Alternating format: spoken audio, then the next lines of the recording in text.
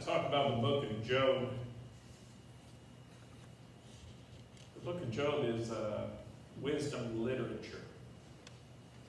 All right, it's placed in the Bible right there before Psalms, Proverbs, Song of Solomon, and that's probably where it fits best. Yet it's not like Proverbs, with all of its use of few words to convey a lot of information or meaning, or advice or suggestions. No, it's not like that.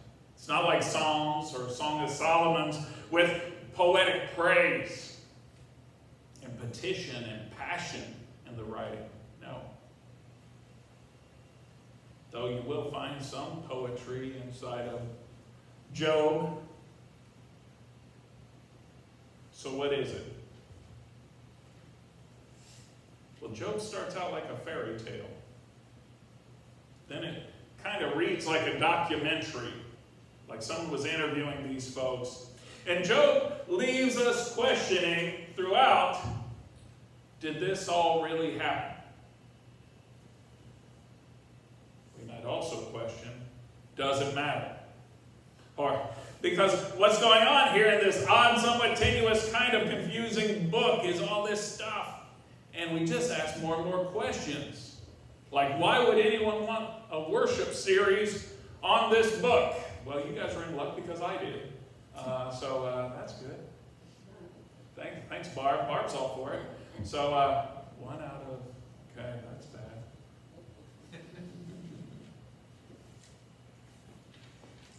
Why would anyone want a worship series? Well, here's why. I think, in my opinion, the book of Job deals with some profoundly difficult questions in the life of faith. And it does so without easy answers and simple answers. In fact, Job takes on simplistic cliches with some painful truths about life in the real world. But I want to be honest. Job isn't really for those for whom everything is great and all your choices come up smelling like roses. It's not going to be the book for you. No, it's a book for those who have questions, those who are struggling or suffering or feeling like there's no one listening, no one's out there at all. And if this is you or anyone you know, then the book of Job is the place for you. The human condition, my friend, seems rampant with difficulty. From birth to death, we seem to be born to trouble. And it's odd that the original title of this book in Hebrew is not the book of Job. No, but the word that it had was so, I didn't do well in Hebrew, so you have to forgive me. And even my computer couldn't seem to pronounce it in a way that I could say it. Because the word has a consonant at the start, 4 vowels, and then a consonant at the end. And 2 of the vowels were Y's. So, no, I'm not going to try it. I'm not going to do it. But I got to tell you what it meant. The original Hebrew, and was also the title, the book of Job is from our Latin Bibles. But the original title meant 2 things. It could mean persecuted one. It could mean persecuted one. Or more likely, what they were trying to convey was that this is a story about a repentant one. The one who came back. That's what repentance is coming back. All right? The one who came back. The one who repented. And the basic question of the book of Job, if I took it all together, I've read it, and we'll read parts of it over the next few weeks, but if I condensed it all to one big question, it would be, why do the righteous suffer if God is loving and all-powerful? Why? Now, I got to tell you that I don't believe that the book is about suffering. But I would like us to focus as we go through this series on what Job learns from the suffering and ordeals he goes through. Many of us have experienced trouble in our lives and may even be in the midst of a time of trouble now. And Job may be an example with which can help us through our time of ordeal. So let's begin with our reading today from Job. I'm going to start verse 1 on chapter 1, but then after I'm done with verse 1, I'm going to skip the rest of chapter 1 and go right to chapter 2 and read for a little bit. It's a pretty cool start to a book. There was once a man in the land of Uz. Uz is one of my favorite places, okay? If you attend Wednesday night Bible study, you know I love cities that only have 2 letters in their name. Like that's where Abram left. Abram left U-R. Well, Job lives in Uz, another good spot. Because I think Indianapolis, when I lived there, was a long thing to write. Jacksonville, when I lived there, was a long thing to write. So I like the simple places. Don't know why there's not an Uz in Indiana. If there is, and you've been there, let me know. A man lived in the land of Uz whose name was Job. That man was blameless and upright, one who feared God and turned away from evil. Chapter 2 starts this way. One day the heavenly beings came to present themselves before the Lord, and Satan also came among them to present himself before the Lord. The Lord said to Satan, "Where have you come from?" And Satan answered the Lord, "From going to and fro on the earth and from walking up and down on it." The Lord said to Satan, "Have you considered my servant Job? There is no one like him on the earth, a blameless and upright man who fears God and turns away from evil. He still persists in his integrity, although you incited me against him to destroy him for no reason." Then Satan answered the Lord, "Skin for skin. All that people have, they will give to save their lives. But stretch out your hand now and touch his bone and flesh, and he will curse you to your face." The Lord said to Satan, "Very well. He's in your power. Only spare his life." So Satan went out from the presence of the Lord and inflicted loathsome sores on Job from the sole of his foot to the crown of his head. Job took a potsherd with which to scrape himself and sat among the ashes. Then Job's wife said to him, "Do you still persist in your integrity? Curse God and die." But Job said to her, "You speak as any foolish woman would speak. Shall we receive the good at the hand of God and not receive the bad?" In all this, Job did not sin with his lips. This is the word of God for the people of God. Thanks be to God. I got to tell you, I like simple sermons. When I started writing this one, I wrote 2 words and I thought I was done. I said, this says it all. From our reading in Job, this says it all. Okay? So get ready. Here it is. Stuff happens. Stuff happens. I could have just stopped there. But you know me, I like to hear myself. I think those 2 words encapsulate the theme of Job in this message. The simple truth is undeniable that in our lives stuff happens. The beginning of the book of Job is simply trying to establish that simple living in this world reality that stuff happens. I got to tell you, if you attend the Wednesday night Bible study, you know that I love contextual analysis of the Bible. I love to do that. All right, I'll tear it up. Okay? And by contextual analysis, I want to know when the scripture was written.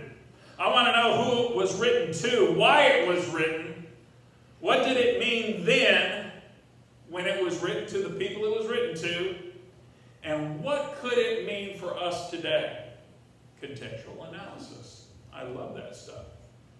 So I want to provide you with some insight into Job to help and broaden our understanding of this repentant one, the one who came back. I got this one book, and I love the intro to it. It's pretty great. Carol Newsom wrote it. It's a commentary of the text of Job, and I thought her introduction to it was really smart. She argues that the book of Job in our Bibles today is an evolution through what she identifies as 4 different stages of editorial theologizing about this puzzling book. So what we have today in our Bibles would be like the 4th edition. And every edition they had to add something or change something, right? Okay. She writes that the oldest form of the book only had the beginning, which we read from, the end, and a little bit in the middle. Would have been a whole lot shorter. I guess that one came out for Reader's Digest. But she states, no laughing on that at all. Okay. Thank you, Barb, but it was late. She states that that long poetic dialogue that's in the middle of it, which also went through 3 separate editions and makes up the bulk of the text we have today, was added later. But it was all designed, the whole book was designed to shift our understanding of the characters in the story and to elevate or reduce their status and to add complexity to the central issue of human suffering that this book contained. And you may be asking yourself or saying to yourselves right now in your pews, gosh, Tim, neat information, but what does it really matter? I know you're asking that because I've sat there too. I tell you, it matters in part because it shows us that this story is designed with a purpose. And that purpose is not just recording some obscure ancient historical event. Now, what I'm not saying is that Job was made up, no. That it's some invention of a series of unknown writers. No, actually what I'm saying is that to spend our time researching the historical context of Job is to miss the point that is presented in the book. The point of Job is that God is good and does love us. Yet there is suffering in the world. And there are people who have lost everything while there's still a God who loves us and who is good. Now you're probably saying to yourself, of course there is, and of course there are. But my friends, that's what makes this book so compelling. It is real life. It's real life, and it asks real questions. It wrestles with the truth in humbling and transforming ways, even in redemptive ways. This story, what I read, it begins like a fairy tale or a parable. Both are narrative events designed to teach us something. The question with Job is, what is it teaching? Is it teaching that God plays games with the universe? I mean, for me, verse 1, it seems to be a pretty obviously unreal setup. And I say this because I don't think anyone is really like this, blameless and upright, one who feared God and turned away from evil. I say that because humans have failings. And it's always prevalent in life. We all fall short. We don't mean to, but we do. Yet, we're always striving, and we're evidence of it as we gather together. We're striving for that uprightness, for that rightness with God. We're striving to be blameless before God. But we are human. The whole point of the book of Job is that even if we could attain such a status of being blameless and upright, we would still not be immune from suffering. Random stuff happens. It does. Even the health-conscious person can succumb to an illness. Even the safety-conscious person can suffer from an unforeseen incident. There is, however, a mindset that's prevalent in our society and in some churches, a mindset that declares that faith protects. That the faithful earn a bubble around their lives that ensures nothing bad will happen to them. That's pretty prevalent. But that's also why so often those who are stricken, who suffer, abandon their faith because they believe some promise was not kept, that God broke his promise. They scream out, if God doesn't keep up God's end of the bargain, then why should I anymore? And so the thinking goes. But my friends, we know that a life without suffering has never been promised. Read the Bible cover to cover. You'll find no such promise in it. None.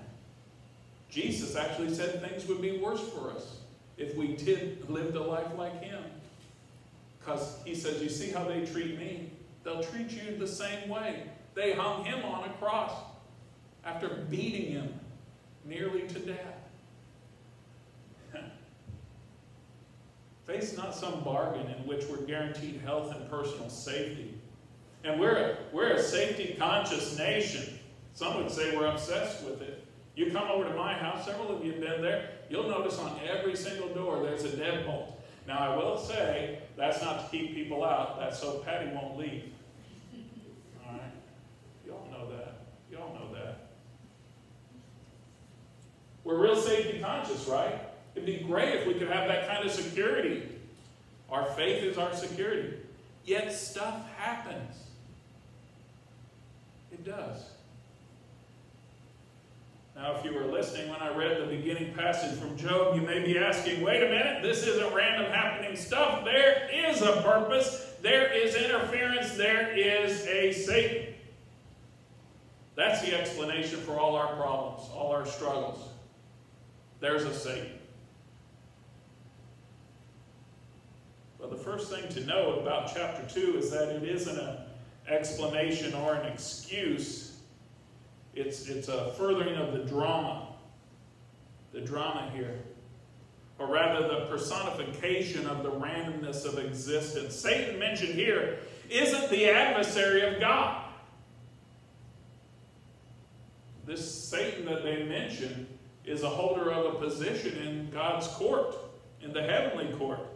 Now, quite often, the Bible will not say Satan. It will call this person the accuser. The accuser, all right? That seems a whole lot safer.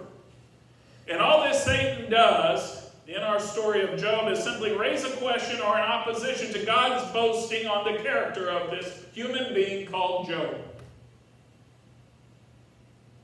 Many Bible scholars interpret this role that this accuser, Satan, has is like a prosecuting attorney, okay?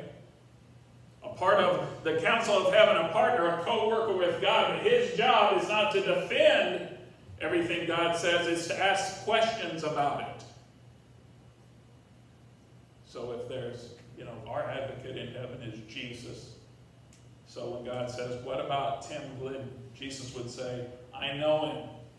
And the accuser says, yeah, but does he lead a blameless and righteous life? Jesus says, forget it. I know him, Dad. Bring him in. That's how you get him. But in our story, there's a conversation that begins, and God asks this simple question, where have you been? Hey, accuser, where have you been? And, of course, this Satan, he replies, hanging out. Of course, that's in the Bible that I'd write. I'd say hanging out because that's what I like to say. But that's actually not what he said. Satan answered the Lord, saying, I've been going from to and fro on the earth and walking up and down on it. Where have you been? From going to and fro. To and fro. I've been just out and about. Just here and there. I've been just part of the scenery. I just blend in and watch what your creation does. And then I come back and I tell you. Which means this is part of life. This is invitation. This is opportunity towards suffering. It's there. It's random. Sure, you can decide it's all in opposition to God,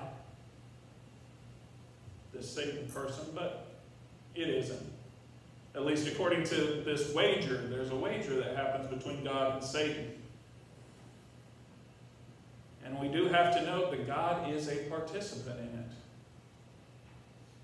At the very least, allowing it. He's complicit in it, in all that befalls this blameless and upright, obedient servant of God.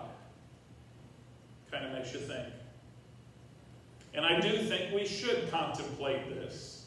We should think about it. It's not just important, I think it's essential in our Christ-like lives to consider this. Job causes us to ask ourselves the question, why do I believe? Why do I believe? And what is my faith all about?